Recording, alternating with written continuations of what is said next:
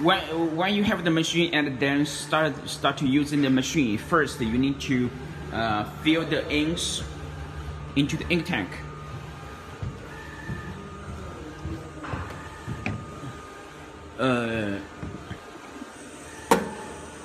This is our demo machine. Of course, when we show the machine to you, they should have the color label here, KCMYWW.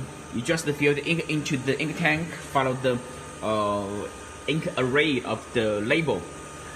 Open it and fill the ink into the and also open the cover. Open the cover of the ink tank, open the cover of the bottle. Before you fill the ink, just remember to shake the ink.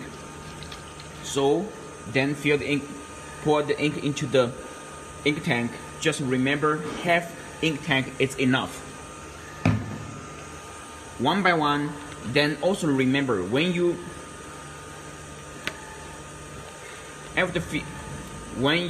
re-put the cover, just don't let it come too tight, because if the cover is too tight, the ink will not go to the print head so smoothly.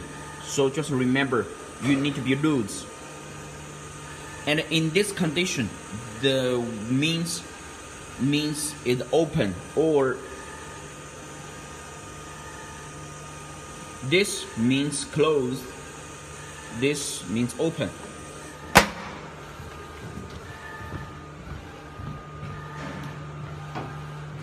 Then you need to use the manual pump function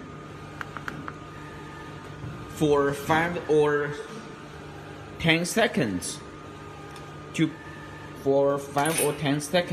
pump out the ink from the print head, from the ink tube to the print head.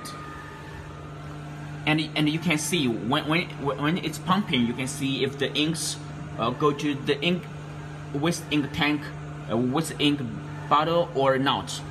And you can see if the ink go out smoothly or it will have some bubbles. Yes. After manual pump, you need to use the clean nozzle function to clean the surface of the print head. And in the last, you use the nozzle test function, or you can press this test button directly to see if the print head can print out the nozzle test or not. This is the nozzle test, KCMY2W. Of course, you can use some other color material to test if the white is come out correct or not. That's all.